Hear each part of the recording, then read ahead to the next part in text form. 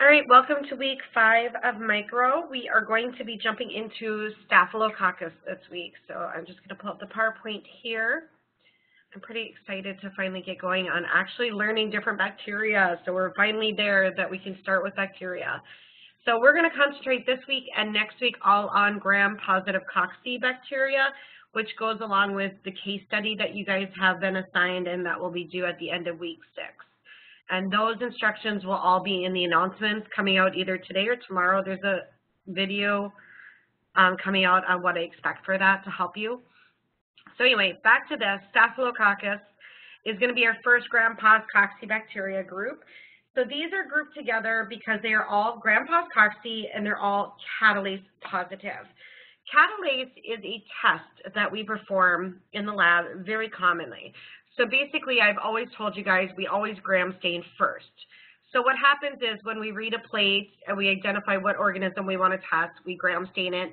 If it is a gram-positive cocci, the very next test that we always run is catalase. And the reason we run catalase next is it will tell us if it's a staphylococcus, which would be catalase positive. If it's catalase negative, it would be a streptococcus, which we're going to learn next week. So catalase really separates and differentiates whether it's staph or strep. That's because those are the biggest groups of gram-positive cocci that we talk about. So we really want to separate between those two, so catalase does that for us. So in the case of staph, all staph are catalase positive. And then a reminder on what gram-positive cocci looks like. Again, the color and shape, they will of course be dark purple for the positive, and then they'll be balls for the cocci. All right, so here are some of your major staph organisms. There is a ton of staph out there. By no means is this list comprehensive. There is definitely more than just this list. I'm just mentioning some that maybe you'll hear more of than others, and so I definitely want you to take away at least these items. So we're going to start up here at the top, and this is, of course, our biggest pathogen. I think we've all heard of Staph aureus at this point. It is a huge pathogen. We see it very commonly in the lab. So if anything, you better know Staph aureus.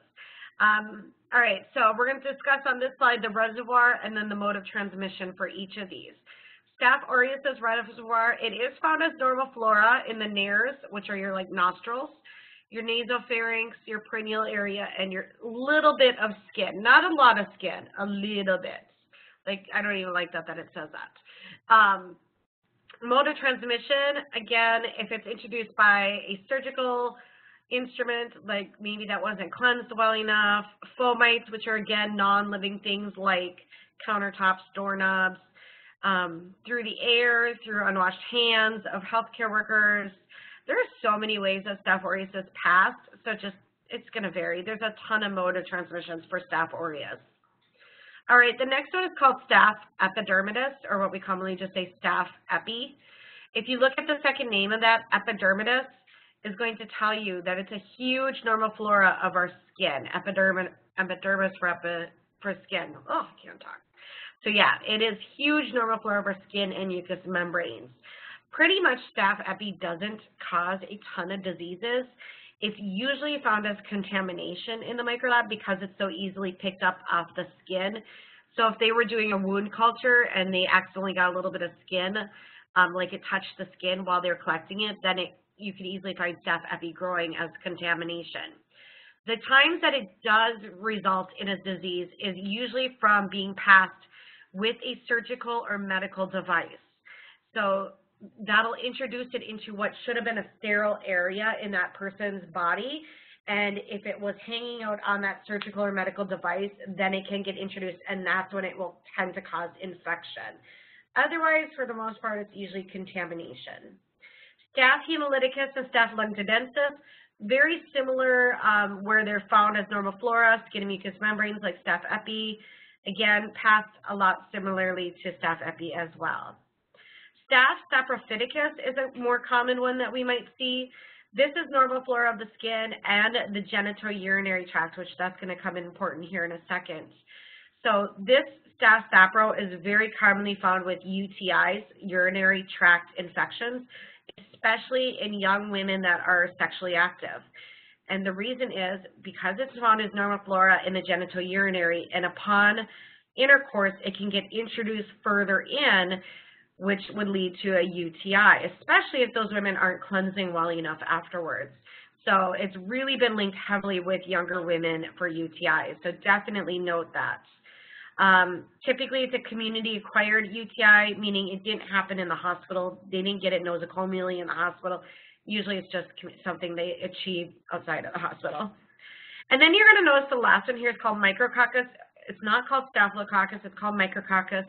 So it's a little bit of a different group of Gram-Pos cocci, but we put them in the same chapter as staph because they share very similar characteristics to staph. They are micrococci, are Gram-Pos cocci that are catalase positive, just like staph. They are very huge normal flora of our skin, mucous membranes, or pharynx. You will probably never see them cause a disease. It says they're rarely implicated in infections.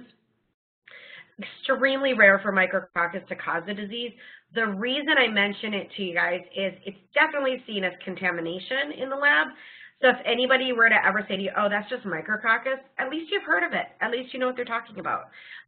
It is contamination. Because it's such a part of the skin, just like staph epi, it can easily be picked up if they didn't collect a sample properly or something. All right, so let's discuss a little bit more on our big bad boy, Staph aureus, the virulence factors of it. Staph aureus is considered the most virulent of all the staphylococci, and that basically means it's the best at causing disease. It really is a great pathogen-causing bacteria. It has lots of things that it produces that help it cause that disease, and those are virulence factors. So here is some listing of virulence factors that Staph aureus can possess and release while it does its damage. So it has different toxins, alpha, beta, gamma, delta, that really act on patient cells and really help destroy those cells. It has a item called leukocidin that also helps destroy phagocytes when it tries to come over and engulf and destroy the bacteria. This leukocidin can help kind of get rid of the phagocytes. It has what we call clumping factor or coagulase. Coagulase is an enzyme. We actually run a test in the lab called a coagulase test, and Staph aureus is hugely known to be coagulase positive because it has that enzyme coagulase. So that will be a test that you guys are going to run in your labs. So that'll be really fun for you guys to see the coagulase test. And Staph aureus is just always positive for coagulase. There's also another enzyme that's called hyaluronidase that it possesses that kind of help break down the tissues, the connective tissues. And it has more toxins here listed at the bottom. The one that's listed as TSST-1, that's actually your toxic shock syndrome toxin. For women, that should ring a bell to you. Growing up, when you started using tampons, there's a huge blurb in every insert that comes in tampon boxes about toxic shock syndrome. If you leave your tampon in too long, it could lead to risk of getting toxic shock syndrome. Men, you're probably not as familiar with it for that reason, since you obviously don't play with tampons, but women, this is probably something that should ring a bell to you, toxic shock syndrome. So Staph aureus is one of the bacteria that will cause toxic shock syndrome, and it has toxins that help lead to doing that. All right, as far as the disease goes, what does it cause? Pretty much anything. Staph aureus can cause almost anything in the lab. Like, when you think of it, it can be linked with anything. Skin infections, it's huge with skin infections. There's a bunch listed there. Folliculitis, which is inflammation of the hair follicle, different boils. Impetigo is like a children's skin infection. Lots of wound infections, lots of deeper wound infections as well, maybe things like into the organs even, the bones. Scalded skin syndrome is so another skin one. Food poisoning, again, toxic shock syndrome, UTIs, pneumonia, like the list just goes on and on and on and on. So we named a few here, but just basically know Staph aureus, huge cause of disease, pretty much can cause any infection. All right, a little bit on Staph epidermidis now that we're done talking about Staph aureus. Staph epi, again, is that one that's a really big normal flora of the skin. That's why it's named epidermidis. And I said before, it's pretty much contamination a lot of times. The only time it really causes disease is with medical or surgical devices. So that's what you're going to see here, is the virulence factor that Staph epi does have is called an exopolysaccharide slime, or it makes what we call a biofilm. Biofilms, oh my God, you guys have to Google biofilms. There's some disgusting pictures on there. But biofilms are basically a community of organisms that live together. They're really sticky. They adhere really well to areas because they have this slime. And so a Staph epi can make a biofilm together. It can be all these little colonies together making this thing. And when they go to try to, like, if you were to try to kill it off, because it's so sticky and slimy and it's got this whole exopolysaccharide surface area, it doesn't get killed off easily. It can hang on and retain on a surface. And that's how it can really get involved with medical devices and surgical equipment, is because it can make that slimy area and it really hangs on. It doesn't come off easily, and so when you go to use the equipment, it gets introduced into that patient's body, into an area that wouldn't usually have bacteria, and then the Staph epi can cause disease. So if you look down here, first bullet says, yes, usually a contaminant. Second down, talk about how it's a nosocomial infection with these different medical devices, an indwelling catheter, a prosthetic cardiac valve, catheter sites, other prosthetics. So you see kind of why it's linked with surgical and medical devices there, and that's the only disease that I need for you to know with Staph epi. Otherwise, it's pretty much contamination. I will say this, you will know what a biofilm is as soon as I mention this. One example, a very common example of a biofilm is plaque. Plaque on your teeth is biofilms. It's a community of organisms living there, thriving, slimy, like that is plaque. Plaque is a biofilm. That is one type of biofilm. You look up online, there's a whole bunch of things, like if you guys use those kitchen sponges are notorious for biofilms. I won't use them. I refuse to use kitchen sponges. Now, granted, maybe they're in my kitchen washcloths too, but kitchen sponges are just much more notorious for getting biofilms. And there is pictures on there. There's one college that did a whole study on it that I found it on, where it showed it up close, what it looks like. You'll just never use them again. Pipes can get biofilms built up in there, you know, different things like that. It's kind of crazy. So anytime you think of plaque now, this is what you get to think of. You're welcome. All right, Staph hemolyticus and Staph lugdunensis, very similar to Staph epi there, so we've already talked all about that. Staph sapro, so Staph saprophyticus was the big one with UTIs in younger females especially. We're not real certain of the virulence factors here, but we already mentioned the disease for you to know, so we've discussed that. Micrococcus, again, very low virulence, meaning it barely does anything for disease. So it's pretty much just contamination is all you need to remember for micrococcus disease. Okay, so to diagnose bacteria, again, we always gram stain right away, gram-positive cocci. When they are a staph gram-positive cocci, typically you'll notice on the gram stain they tend to cluster, whereas next week when we learn about streps, mostly streps tend to chain. Now, just because you look at a gram stain and say, oh, it's gram-positive cocci clusters, it has to be staph, we can't, of course, just say that. We just know that in our heads, oh, this might be a staph, you know, but you keep testing it like you would normally. There is a special media that I want to mention here. Of course, to grow out staph will easily grow out in blood agar and chocolate agar. Remember, those are both supportive agars that will grow pretty much everything. So staph will definitely grow on those. Staph will also easily grow on CNA and PEA agars, because remember, CNA and PEA are the two agars that grow gram-positives, so staph will grow on those. There's also one other agar that we've never heard of before yet until today, is mannitol salt agar. Very much a selective agar just for the purpose of screening for Staph aureus. Because Staph aureus is such a huge pathogen, we have this special agar that some labs like to use to really help screen for that Staph aureus. So just remember mannitol salt agar for Staph aureus. All right, like I said earlier at the beginning, after we know it's a gram-positive cocci, we always run catalase next. That's our next test, because that will truly tell us if we have a staph or a strep. In bold, it reminds you that yes, all staph are catalase positive. So this is like the simplest test you'll ever run in lab, and it's actually really fun because it's just so simple and easy. All we're doing is we're looking for the enzyme catalase inside the bacteria, and staph have the enzyme catalase. So the reagent that we use in lab is actually just hydrogen peroxide, right off of your shelves at Walgreens. hydrogen peroxide, so we grab that, and we basically put a drop of that on a microscope slide like it shows you down here. You take a little bit of your colonies with a loop off the agar, just like 1 or 2 colonies with the loop, maybe even a half a colony if it's big size colonies. You smear it into the hydrogen peroxide and you look for bubbles. If it bubbles, it's positive. If there's no bubbles, it's negative. It is that simple. It's kind of awesome. So you'll definitely get to do that this week and see that. Just a note that in case there is a test question or a question somewhere, hydrogen peroxide in chemical formula initials is H2O2. So if you ever see H2O2, that's hydrogen peroxide, just so you don't get confused. All right, so remember, staph are all catalase positive. Once we see that it's catalase positive, the very next test that we run is coagulase.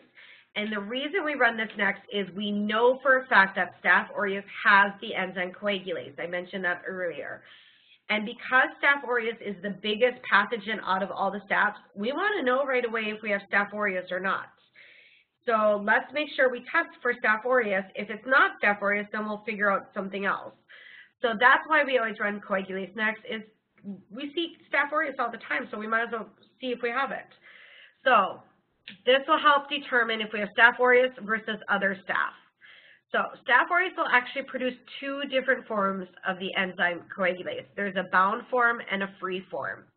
The bound form is commonly called a clumping factor. And it's called bound because it's actually bound to the bacteria cell wall and reacts with fibrinogen in our body. This will basically cause the cells to clump together and make it look agglutinated. I think you guys have all seen agglutination, so that's what you see. With this test, if you were to do the bound coagulase test, you're going to see agglutination as your positive results. And that will tell you, yes, coagulase was here because it reacted with fibrinogen and formed agglutination. The free coagulase enzyme test is basically looking for free coagulase. It does this in a tube, and this basically will form like a jelly-looking like clot, and that would be your positive results. So here's the pictures, because pictures are always better. So we commonly call the clumping factor test the slide test. So that's the one on the left here. So that would be your clumping factor coagulase test is the slide one. Again, this is something I think you guys will do. I think you guys all have the slide tests in your labs. So again, if you see agglutination, it is definitely coagulase positive. No agglutination, coagulase negative. The right side is showing you the tube, which is looking for the free coagulase. Again, if it's positive, it forms that jelly-like little clot there at the bottom. If it's negative, there's just no clot. Okay. Here's more pictures. Apparently, I thought you could never have too many pictures. So slide, tube, you get the idea. A lot of times, what I should say before I move off this is, now, again, not every lab is the same, but some labs like to have both of these tests on hand, whereas other labs only have one of the coagulase tests on hand. So a lot of labs just use one. They think that's good enough. If it's positive, it's positive. If it's not, it's not. Whereas other labs have the idea that once they see it's positive with the slide test, then they will confirm it with the tube test to make sure it truly is positive. So a lot of times they'll use like the slide test or one of them as screening and the other one as confirmatory. So you might see that if they decide to run both tests at their lab. Okay, for colony morphology, basically on the blood agar plate, what do the bacteria look like? This is, of course, probably the very first thing you ever do is you look at the colony morphology, and you describe it, what it looks like, and then you gram stain it, and then you catalase, and then you coagulase. So for Micrococcus, the one that's mostly contamination, Micrococcus is kind of fun because it can take almost any color. It could be almost any color. It's really kind of neat. It could be white, tan, yellow, orange, pink, and I've seen it all of those colors. So yeah, if I ever see like a pink color, I'm like, oh, that's Micrococcus. You know, and it's usually like, it's not usually very much that's on there. Staph aureus, definitely need to know what Staph aureus looks like on the blood agar since it is our main pathogen. I'll just say the staphs in general are larger, like medium to large size colonies. They're really creamy looking, whereas next week when we learn strep, those are small colonies. So staphs tend to be larger colonies than streps. So Staph aureus is a creamy yellow. Aureus actually stands for yellow. It means gold. So that kind of goes with the color it takes on the agar plate. It tends to have, I mean, it's not going to be like a bright yellow in your face, like that's yellow. It's going to be a subtle, got a yellow hue to it. Sometimes it doesn't. Sometimes it doesn't look yellow at all. But a lot of times it might have this like little yellow hue to it. And that stems from its name. Aureus means gold. And actually, if you look at the first two initials of aureus, AU, AU is the periodic element initials for gold, you know, in that periodic table. All right, the other big thing with Staph aureus to know is it's definitely beta hemolytic. So I would definitely remember that as well. Staph epi is another good one that I would want to remember. These are gray or white colonies, and they are very much non-hemolytic. You could probably call it gamma hemolytic. Staph hemolyticus, Staph hominis, which I haven't mentioned Staph hominis until now, but it's again there's a ton of Staphs. Staph lugdunensis all tend to kind of be very similar in appearance, buttery-like, yellowy, orange, cream. So again, all these Staphs can tend to look very similar. Staph saprophyticus can maybe sometimes have a glossy appearance. It's still, again, creamy. Usually it's white-gray. Usually Staph sapro looks a lot like Staph epi. I'll just say that. They usually look very much alike. Oops, I don't know what I just hit. Okay, so this is just a chart that was in a previous textbook that we used to use. I really don't need you to know these last three columns, I guess you call them, last three columns. You can actually straight up X those out. This is just to show you, again, Staph and Micrococcus are both catalase positive. Next week, we'll learn about Enterococcus, so you can ignore this for now if you'd like. Oxidase is a test that's primarily run on gram-negative bacteria. We wouldn't run oxidase usually on gram-positive. If you were to run it, though, just note that Staphs are all oxidase negative, but Micrococcus is oxidase positive. Just an explanation on the aerotolerance. FA means facultative anaerobe. Basically, that means that it can grow in oxygen or without oxygen. So Staphs very much can grow in aerobic or anaerobic environments. They don't care. They'll grow either way. Same with Enterococcus. All right, Staph aureus versus Staph intermedius. Now, we've talked a lot about how Staph aureus is definitely coagulase positive. That's a huge, huge characteristic of it. Once in a while, we'll stumble across another Staph that can sometimes be coagulase positive as well. Most of the other Staphs are coagulase negative. In fact, we call them coagulase negative Staphs to say that it's everything but Staph aureus. But we do have a bugger here called Staph intermedius that once in a while, depending on the strain, can show up coagulase positive. So they put a V here for variable, meaning that, yep, some of these strains may have coagulase positive, whereas most of them are coagulase negative, but once in a while you get it showing up. In that case, there's other tests, of course, that we can run to help differentiate which one is which. These two are mentioned to help separate them, and you can see how they do that. If you were to perform the VP, Vogt-Proskauer test, Staph aureus would be positive, Staph intermedius would be negative. If you were to run a PYR test, Staph aureus would be negative, but Staph intermedius would be positive. So you can see how that really tells them apart, even so that you can know which one is more which. There's lots more tests out there that we would run. We might not always run these ones per se, but you know, it's just a good examples. I did mention Staph intermedius earlier. Staph intermedius is linked with a bunch of different stuff. One thing it's really linked with a lot is dog bite wounds. So I would just take that away and know that for now. And then treatments. Usually we're running a susceptibility test to see what antibiotics are resistant or susceptible to treat the Staph with. There is a very common drug-resistant Staph aureus called methicillin-resistant Staph aureus. In fact, you guys just did your discussion post on this last week, so you already kind of heard of this. You know about methicillin-resistant Staph aureus. Unfortunately, it's becoming more and more common. Instead of using any of the beta-lactams, basically it means it's resistant to all of the beta-lactams, which are your main group of antibiotics, so all your penicillins, the amoxicillins, all those guys. Instead of using those, we can use vancomycin commonly to treat MRSA. Vancomycin is a drug that very much targets gram-positives. That was one of the members of the glycopeptide group. There has unfortunately been cases that have also developed resistance to vancomycin, and those are called VRSA, VRSA. In that case, it gets harder. Now we're combining antibiotics to treat it. And if it's getting scarier the more resistance that starts to happen. I'll have to check into the number of cases. This was a long time ago, several years ago, that they quoted it was only 6 that they knew of at that time. I'm not sure if that changed or not. Maybe your lab instructor, who I think most of your lab instructors work in a hospital too, they might know if that has become higher than just 6. All right, so that's staph. I think it will really help when you guys get to the lab and are able to perform some of these tests. The Callase and the Coagulase, it makes it so much more simple. Next week, we'll learn all about the Streps and Enterococcus. That way we can kind of have a holistic picture of Grandpa's coccibacteria. So if you guys, again, need anything, as always, you know, to reach out, please do so. I would love to help you know why you're struggling on your own.